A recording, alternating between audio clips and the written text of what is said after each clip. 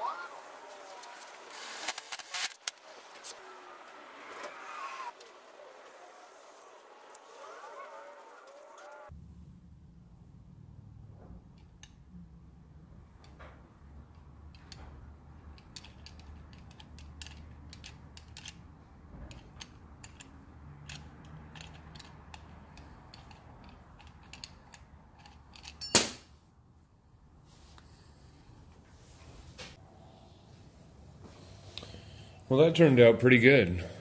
Damn near perfect. Alright, so I've got a battery with the 2 wires, my fuel injector. I went and got a rubber valve stem core. Took the actual valve out of the center of it. Attached one of those adapters there that threaded right on the side. It's like a blower adapter. Air gun adapter. Stuck the straw right in the middle of it there. Flared out the straw just a little bit with a lighter, so it expanded and wedged into place. It works alright. The rubber end here stretches quite a bit to go over that. I got this from a video on YouTube. The only difference is I have a very different injector than what everyone else has. But so I'm gonna have to do it backwards. Those large holes there you see are the inlet. There's 3 of them.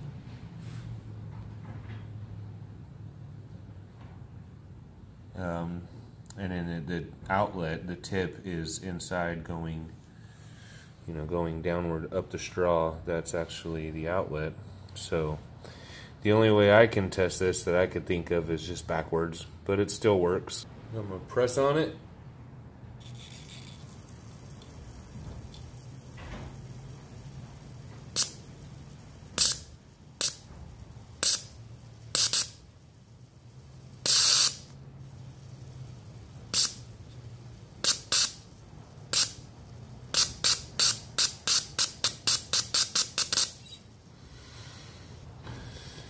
And that's the best I can do. Now I'll clean the other one.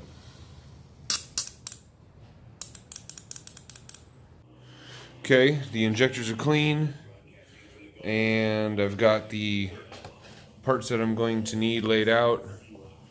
I just pulled out the same pieces that came off of it. But we won't be using all of those. We'll be using the base gasket, and we definitely won't be using this guy. This is some sort of fiber composite. It feels like, it would smash over time. But this one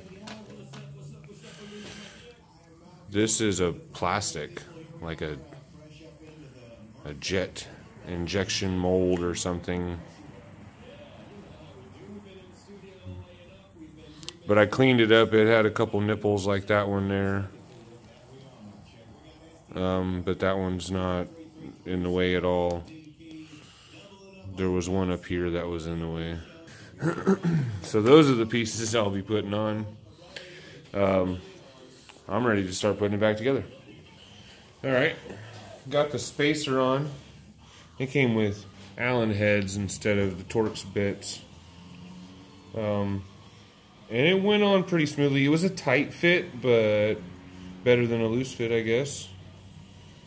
But it went on pretty well. So now we're going to put the filters on the injectors. I'm using this socket here, 13. Push it the rest of the way on, hopefully.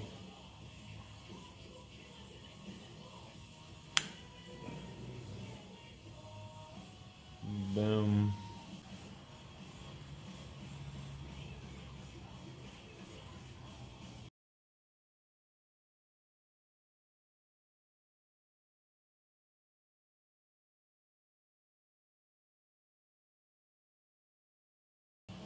Woo.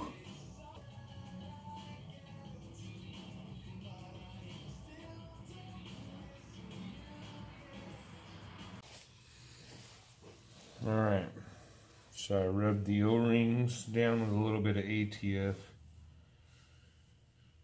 Let's see if I can wiggle everything into place.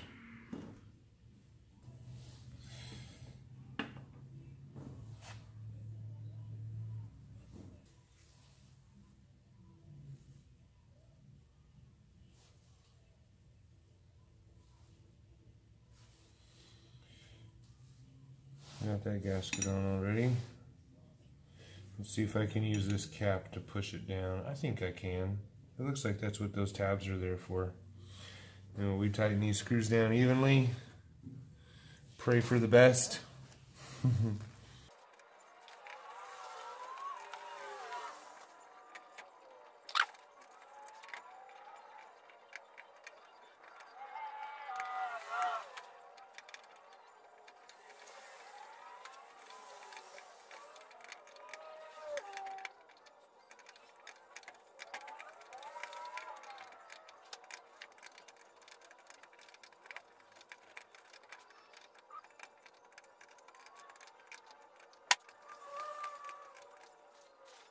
I think that worked.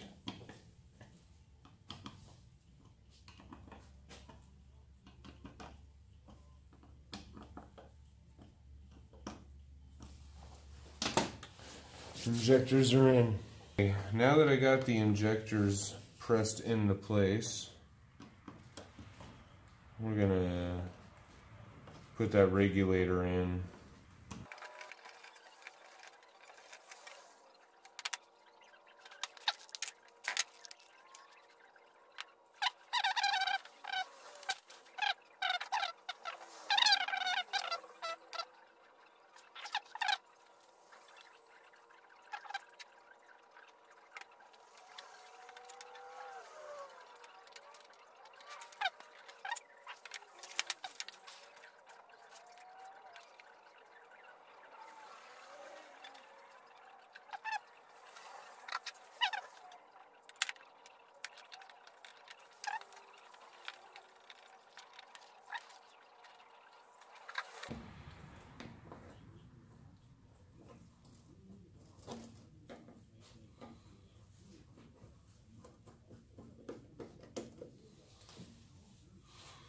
Magical Four Hands. My whole life, I've never seen that movie. Never had a reason to see it. Oh, so you know what it is. You know. Make sure that's tight. Don't want to leak.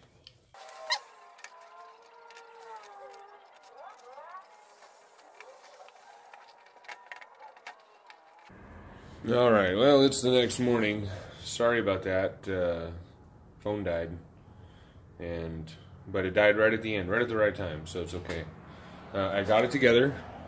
And I had to do some finagling after I got it on, actually. I had to take this thing back apart like 2 or 3 times. As you can come out here in the sun. But the regulator hole didn't line up with the hole that I made, and you can see that I had to elongate that hole over to the left, almost right up against, you know, the body there where the adapter screws into. And then I had to undo the regulator, I had to loosen the regulator and shove it over to the right, all the way to the right of, you know, their bolt holes as far as it could go. Just turned them a couple turns loose, pushed it over. It actually moved quite a bit, so tightened it back up, and everything. I can actually get to the screw now. And I did find something new for the adapter. It is not nearly as long now, or for the pressure gauge. I did have these 2 pieces because that's all they had at the other store, the first store I went to, and it made it way too long. It was goofy, so I went to Ace Hardware and found in one piece what these 2 pieces did. Went from 1/4 inch to 1/8 inch NPT, and that's what this does. And it's not tight yet, so it'll still go down a couple more threads, but that's a lot cleaner. I'm okay with that. I can live with that. It's not super ghetto with these unnecessary amount of pieces. What's next, you ask? I guess it's putting it on, right?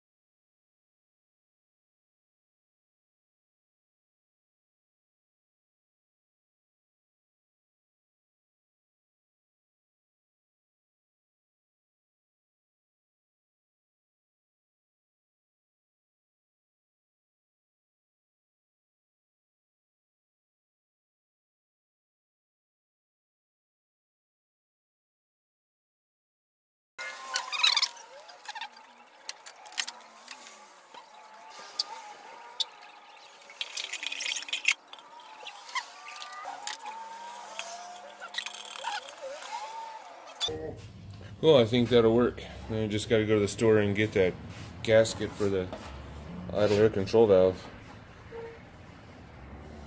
So what do you know? The throttle body kit came with a new gasket. Let's get this guy back on.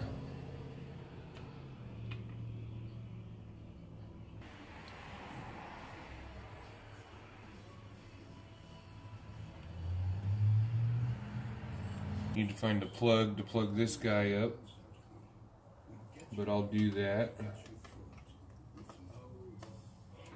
Let's see if I can read any fuel pressure.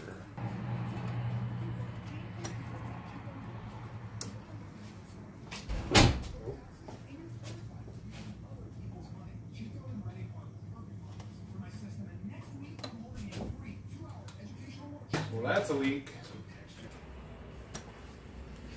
Turn it back on. Still not leaking. We got 10 pounds. Let's see if we can start it.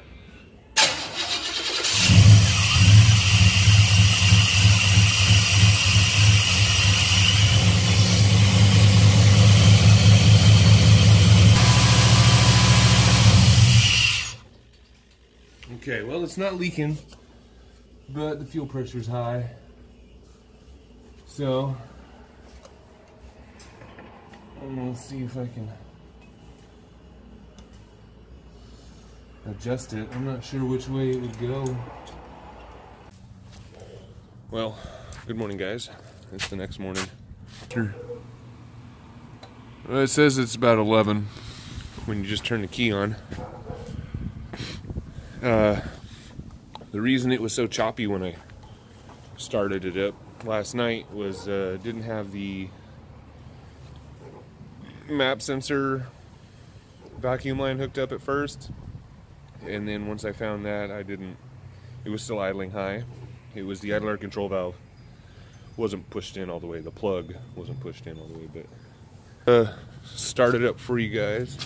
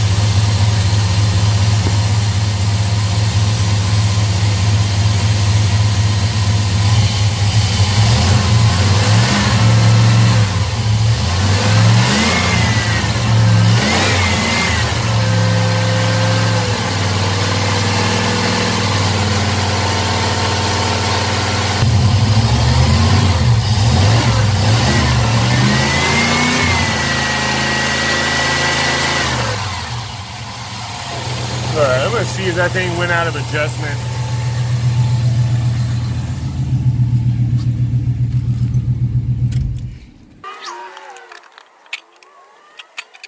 Alright, first thing I want to do is take off the top half of this.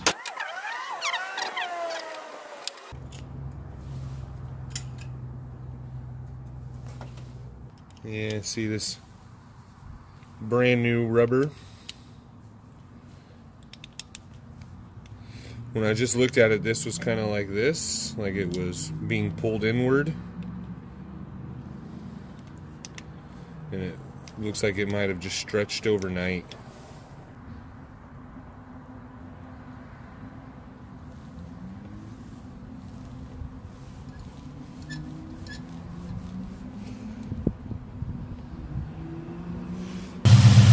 Alright, I turned it all the way down and it's a little over 12, as you can see there, maybe.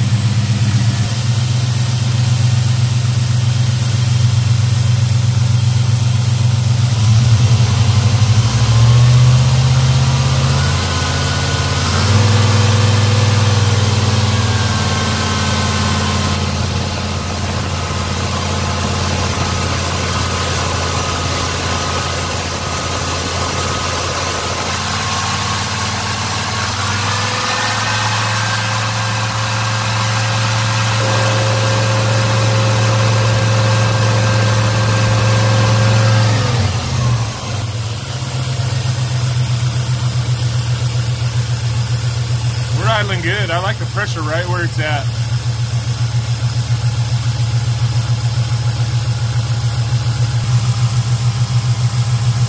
And that's cool.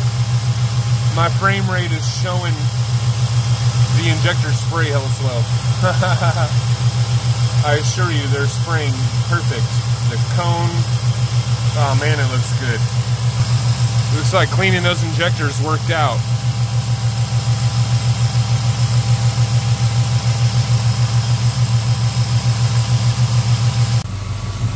Well, she sounds good, running good. And you know what I noticed too is I don't think that valve is working. It's not opening up like it should. You know, and I tested it too with a lighter. But now that one's closed back up actually. That's funny. Interesting. This one was open a minute ago, and now that the idle has gone down and it's gone up to temp, that is closed back down. I've never sat here and watched that happen before. I've always had everything installed right there. And I should hook that back up, but it's so dang cold outside right now that it doesn't really matter. And I want to get new tubes. That's why I haven't hooked it up. I feel like if I hook up the old stuff, then I'll never get the new stuff put in. So And the temperature brings up my next point, is that once this thing starts warming up, see if I can zoom in. Where are we at? Oh, we're above 12 now. That's about where I adjusted it. That's not bad. It seems like it doesn't always stay exactly where I set it. But it's only been, I don't know, today. So, but it sounds good. Let's see if I can get you to hear the exhaust.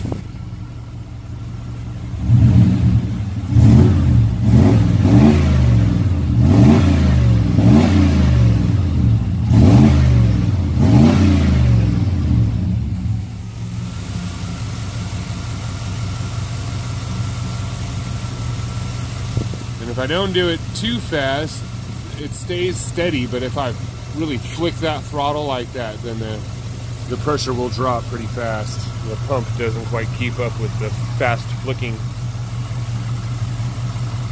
And that's actually good to know. You know, that's one of the reasons that I wanted to put it in, is because I wanted to monitor that. I wanted to know what it was doing. And so now I know that, you know, I'm not going to sit there and do those flicks with my foot as much pretty more. I'll probably ease on the throttle. I'll learn how to drive my truck all differently, and I'm glad I did it still. I'm absolutely 100% happy. I've got that spacer in there with the 350 injectors. I mean, I don't know what gets the most credit for all of this, but this thing is fun now. It's definitely fun. It's just got a ton of throttle response. It's not like I gained a shit ton of horsepower, but it just seems like it's healthier.